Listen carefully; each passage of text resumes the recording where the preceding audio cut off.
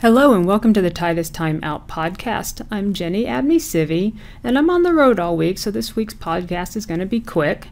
I'm going to answer the question, what is a VFD? I'm not going to go into the electronics and the details behind how they work. Maybe I'll do that in a later podcast, but today we're just going to talk about the basics of the VFD. VFD stands for Variable Frequency Drive.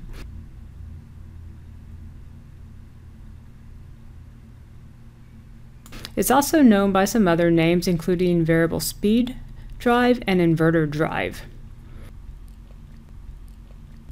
I need a little more room here.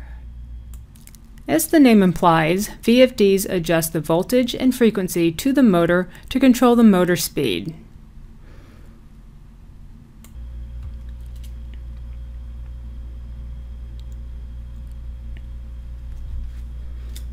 Okay, let's scoot this off to the side here.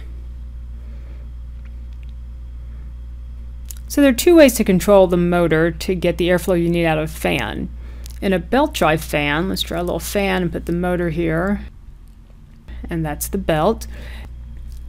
So you would change the belt or pulley size to control the speed of the fan, which controls the airflow.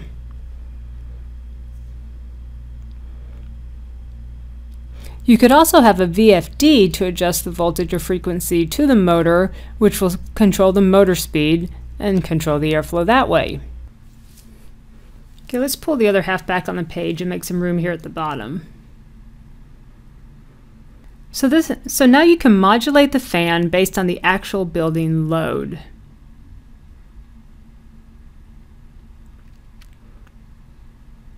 Now, if you remember from the fan laws podcast, power is proportional to the cube of the speed of the motor.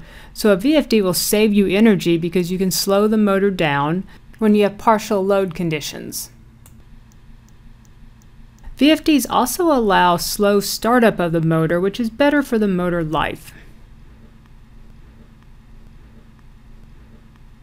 So that's a super quick overview of what a VFD is and why you would use one. Don't forget to subscribe to our YouTube channel, and thanks for taking a time out with us.